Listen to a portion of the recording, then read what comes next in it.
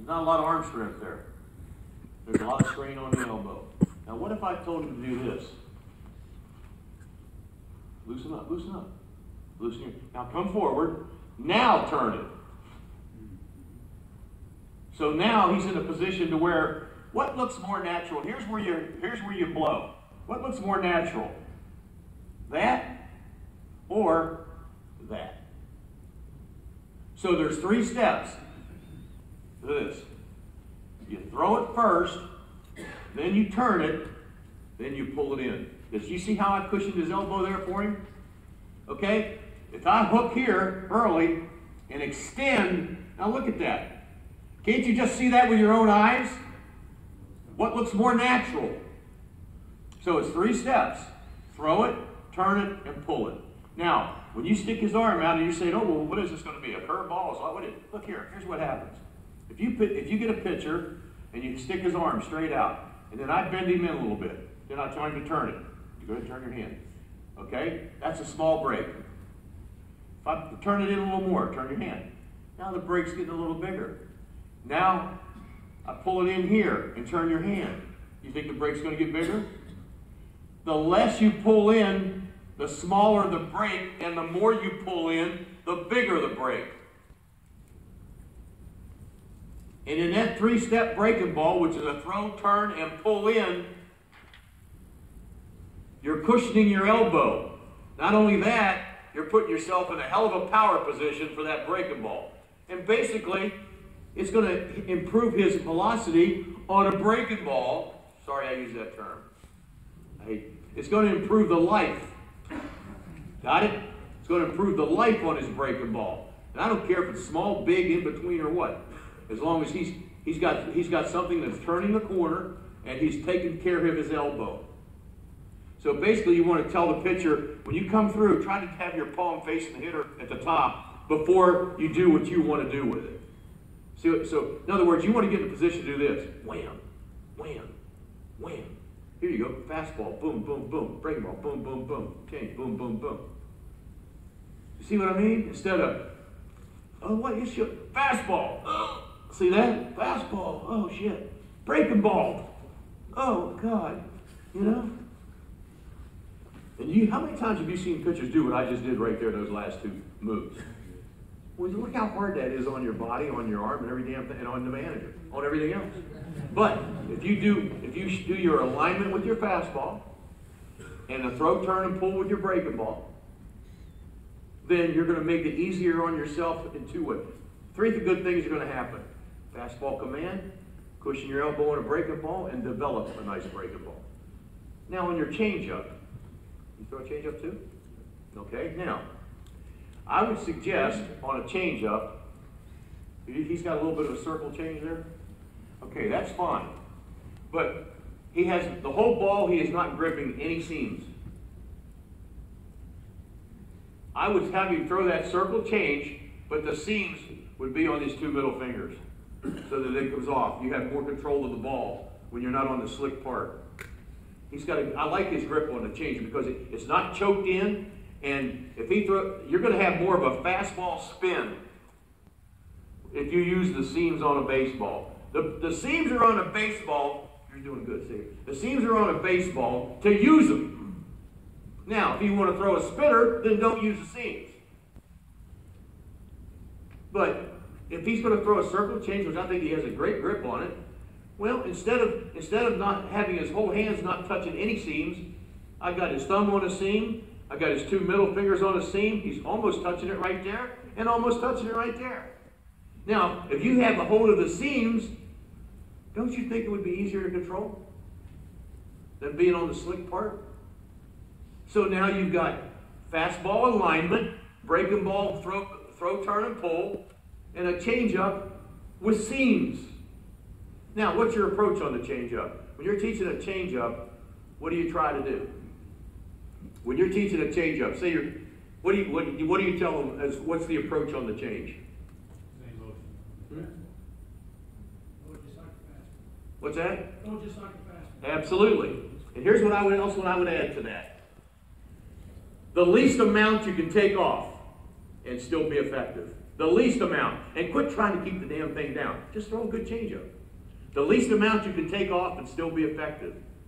Why? Because that promotes arm speed, that promotes action on a pitch, and it promotes, it may be up a little bit, but you're not going to hang it. There's a difference between a hanging changeup and a changeup that has action and it ain't lower than low. So on your changeup, it's the least amount you take off and still be effective. On your changeup, here's what I want to tell you guys. You got your alignment on your fastball, right? A little bit over here, a little bit over here. In other words, and if you're in the stretch, and you're getting your alignment, all you have to do is see where his shoulder is, and if you're aiming a gun at somebody, see if he's aiming it to right where the hell he's going. And with your bottom half, you keep it level, even, okay, out of the stretch. So you have your alignment on your fastball, and you do the same thing with your straight change. That means that you can use your straight change a little more than just this pitch over here, this pitch over here. On your breaking ball, everything's straight. Everything's straight. On your alignment, everything's straight. Now, okay, you're done. You're very good. Hey, good luck. You're going to be good. Okay, so we're making a full circle here. Fastball, breaking ball, change. Now, how do we acquire this? How do we learn how to do this? By throwing more often with less exertion. So it makes a full circle back the other way. You throw it more often with less exertion. Now, in your delivery, remember this. When you're throwing your pitches and you're going downhill on the mound, if your butt goes down, the ball goes up. If your butt stays up, the ball goes down. Can you visualize that? You're coming through, you got your alignment, you're coming straight to your target. Butt goes down, ball comes up. Butt stays up, ball goes down. With your head, if your head goes down, the ball comes up. If your head stays up, so you can see where the hell you're throwing the ball goes down. Butt down, ball up. Butt up, ball down. Head down, ball up. Head up, ball down. Simple mechanics, nothing major here. This ain't rocket science. And look, I'm telling you the same thing. You're here at a typical bullpen session that we had for anywhere from the John Rockers to the Hall of Famers. To the East Cobb All-Star kids, teenage All-Stars. It's the same conversation. Coaching is the same. Now, here's the other thing. In the stretch, a bunch of crap that is. Look, you ever see guys do this? Huh? What is that? You want to unload quicker to the plate? Is that what it is? Try, why not? How about this? Let me give you an example. He's left-handed. Okay, I've got my alignment, right? I got my alignment. I'm going to throw this fastball. And there's my arm slot, right? I'm going to let my ass leap to third base. What did I just do with my arm? It went down, didn't it? I didn't move it. It went down with my body. So now I've completely flattened the angle on the pitch. And now I'll have to do this. Come down, then come back up, and then try to go. All right? Right-handed pitchers. If their butt goes toward first, here's my arm slot. What did I just do? I brought my arm angle to a flat position. And I didn't go like this, up or down. So why don't you just stand up? Come up, set, relax, ass underneath you. Have your base underneath you. Come up, set, relax.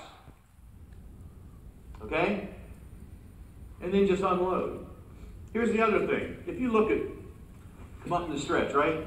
I always like to have the glove, the back of my glove hand facing the hitter. If I'm right-handed, this facing, when I come to my, I don't want it here, I don't want it down here, I don't want all this bullshit. You know why? Well, once again, it gets back to arm injuries. Anytime you can free yourself up. For example, what's this? If I'm in like this, now when I come out of my glove, see where my arm's dropping out? It's dropping out toward shortstop a little, the shortstop side of second base. Okay, now I've got to recover completely from there. Bingo. What if I was just like this? Does that look easier on your arm? My arm's going to come out towards second base, whether I'm left-handed or right-handed. If I got my glove here, I'm upset and relaxed, bingo. All these things are little things that help take care of arm problems. So what looks more natural? This, that, or this, that, or... It's a lot easier, isn't it? It's a lot easier. So there's another thing to go. You've kept it very simple. Your feet on the mound. You ever go up to a guy and he's like this on the mound? You ever go up to him and push him and see if he can hold his ground? If you can't hold his ground, his feet are too close. And you just want to basically be shoulder width. That's how to stretch. With your alignment. These are simple mechanical things.